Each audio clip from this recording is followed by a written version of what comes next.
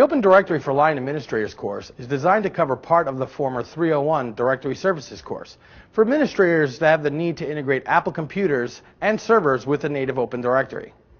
First, we start the course with a primer on Directory Services and Kerberos. If you are already familiar with LDAP, Directory Services, and Kerberos concepts, feel free to skip this section or view it as a review of these topics. In the second section, we go through integrating line client devices with Open Directory and several methods and options that are available to you.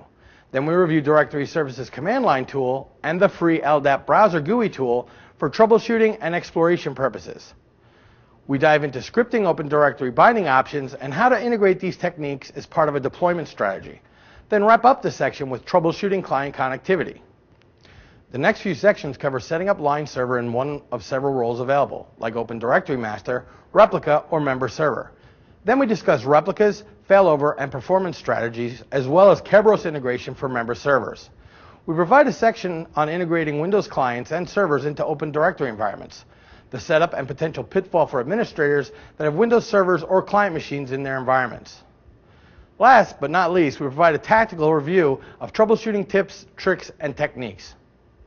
Each section contains practical examples, animations, walkthroughs, and troubleshooting techniques. It is highly recommended that you have attended a Snow Leopard or Lion boot camp or Server Essentials course prior to taking this course, so that you are familiar with the server functions used but not specifically covered in this course.